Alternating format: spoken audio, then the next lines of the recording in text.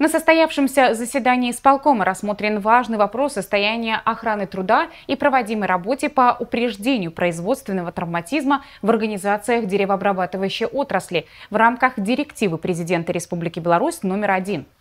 Об эффективности работы в этом направлении, недостатках и поставленных исполкомом задачах в нашем сюжете.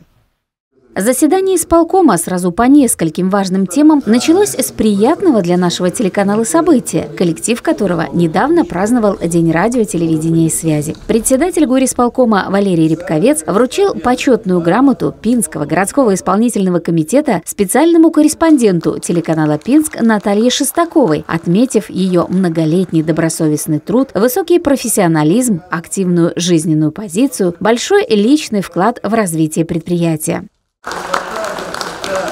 Отличаются глубоким таким анализом, показом, поэтому с прошедшим профессиональным праздником вот такая грамота на память. Я думаю, вас много и удачи. Еще много лет во благо города работы. Очередная награда члена телерадиокомпании – это, безусловно, заслуга каждого, кто ежедневно выходит с телекамерой на съемки сюжетов, кто колдует у компьютера над монтажом и пишет сюжеты, которые посвящены главному – рассказать и показать жизнь своих земляков. Наша команда вот во главе с новым молодым директором нацелена на успех. А успех мы видим в том, чтобы нас смотрели не тысячи, как сейчас, а миллионы зрителей. Так что присоединяйтесь к их числу.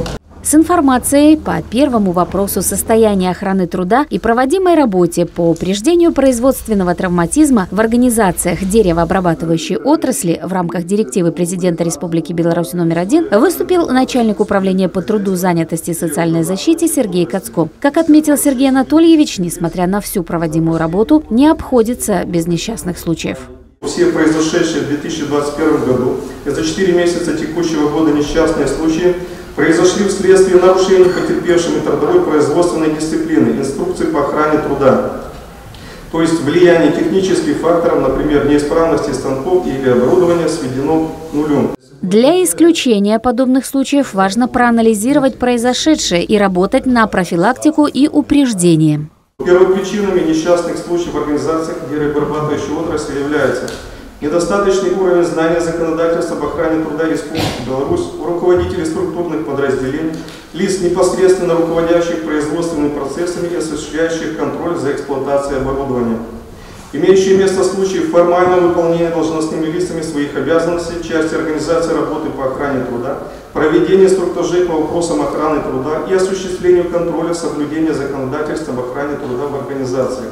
Мероприятия технического и технологического проверочного характера проведены всеми контролирующими данное направление государственными структурами: межрайонным отделом Госкомнадзора, МЧС, межрайонным отделом Департамента госинспекции труда, Госэнергогазнадзором, Центром гигиены и эпидемиологии. Об их результатах и эффективности доложили руководители этих подразделений. Ответ о проделанной работе над ошибками держали и руководители предприятий, где выявлено наибольшее число нарушений законодательства об охране труда. По результатам надзорных мероприятий в адрес руководителей направлены предписания по устранению выявленных нарушений и ходатайства о привлечении к дисциплинарной ответственности должностных лиц. Важный, серьезный и предметный разговор подкреплен принятым на исполкоме решением о совершенствовании работы по упреждению производственного травматизма в организациях деревообрабатывающей отрасли в рамках Директивы Президента Республики Беларусь номер 1. Мы обязаны соблюдать закон. Должен быть везде порядок. И в производственных помещениях, и складирование, везде должен быть порядок.